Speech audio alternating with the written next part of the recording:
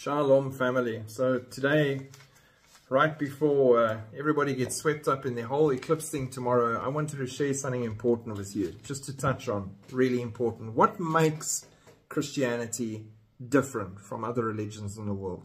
What if somebody asks me, if I encounter a Muslim or anyone from another faith and they say to me, so what makes yours so different from ours?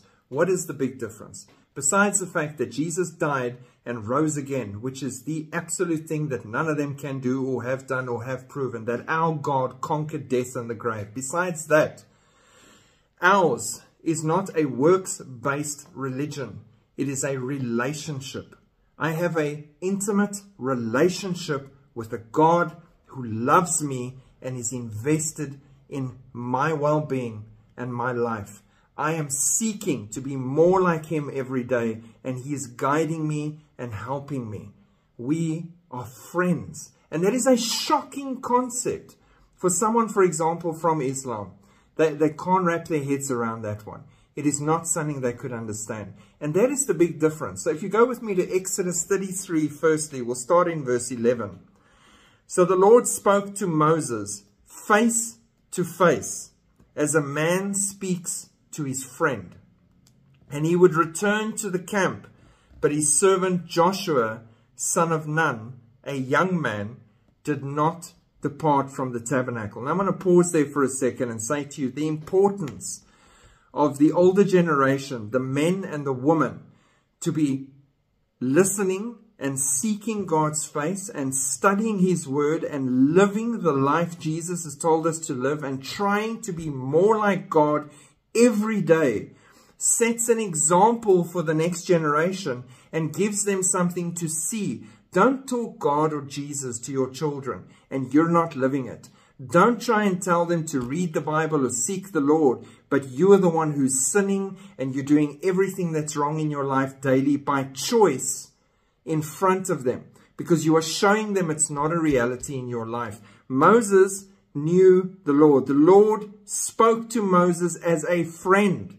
They had that depth of relationship. And the young man did not depart from the tabernacle, the place of God, God's home, his dwelling place. Joshua, son of Nun, sought with desperation in his heart what he saw Moses had with the Most High God. He wanted what he saw in his mentor, Moses. He could see this is different to what all of these other so-called wise Israelites around me have, and the things that they're aspiring to in their nation and their world. They are aspiring to other things. They're scared. They go hide when the presence of God arrives. But Joshua is at the tabernacle. He refuses to leave. He's hungry. Where did that hunger begin? In Moses demonstrating relationship with God. Now, if we continue to verse 12, then Moses said to the Lord, see, you say to me, bring up this people, but you have not let me know whom you will send with me. Yet you have said, I know you by name, and you also have found grace in my sight. Now, we have found grace through Jesus Christ. His grace has come to us. Now, therefore, I pray, if I have found grace in your sight, show me now your way. The Hebrew word derech, God's way, the straight way, the way he would have me go, that I may know you, intimate relationship, and that I might find grace in your sight, to live in the sight of God, knowing every day, every moment is in the sight of God, and consider that this nation is your people. He's still, while he's talking to God about himself and what he seeks, he is interceding for the masses that he leads. That is a principle of leadership right there. Intercession and prayer for all of those, even those that you think doesn't need it or doesn't deserve it. We are interceding and praying for them, because the fervent prayer of the righteous availeth much. God is powerful.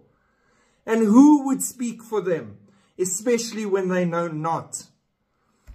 And he said, my presence will go with you, and I will give you rest. Now, I don't want any other promise in the world, not riches, not fame, not anything, nothing. But this promise said to me, my presence will go with you and I will give you rest. I will not move anywhere. There's lots of places I'd rather be. I would love to be living by the sea right now again. I will not move to the sea. Even if I had the funds to move to the sea, if God did not clearly tell me to move to the sea, right? Because I won't go where his presence won't go with me. I won't go where he will not give me rest. I will stay in the will of God. If it be in the middle of a desert, I will live there humbly in the presence of my God, where he will feed me with water from a rock and give me rest, because my soul and my hope is in him. And that is how you should be living. Verse 15, then he said to him, if your presence does not go with us, do not bring us up from here. Just like I said, why would I want to go anywhere if God Almighty does not go with me?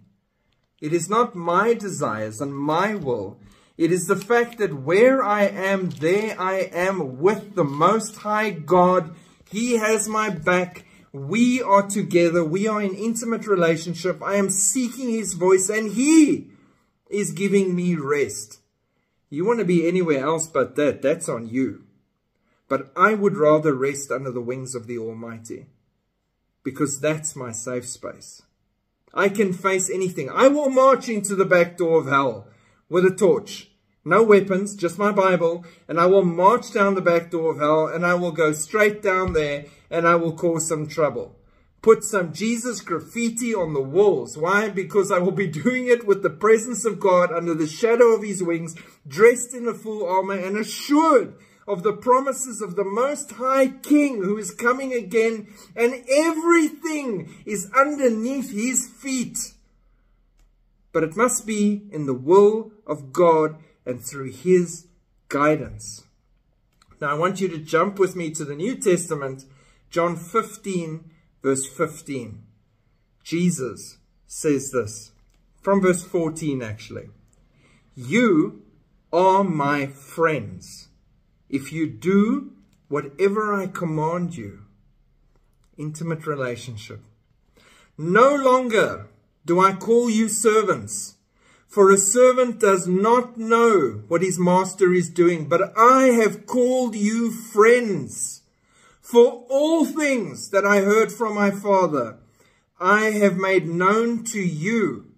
You did not choose me, but I chose you and appointed you that you should go and bear fruit, and that your fruit should remain, and whatever you ask the Father in my name, he may give you. These things I command you, that you love one another.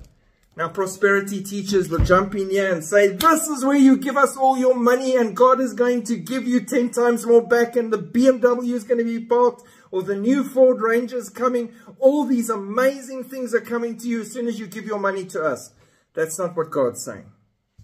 If you are in relationship with the Most High God, you follow his commands, you seek his will, you seek his desires, you are doing his great commission, you are living for him. Your treasures are not on earth, they are in heaven. You are seeking the face of God, the power of God, the will of God, only God, not for yourself, not for your flesh. You seek that the Lord will say to you, well done, my good and faithful servant. Then you will be praying correctly when you pray, because you will be praying for the lost.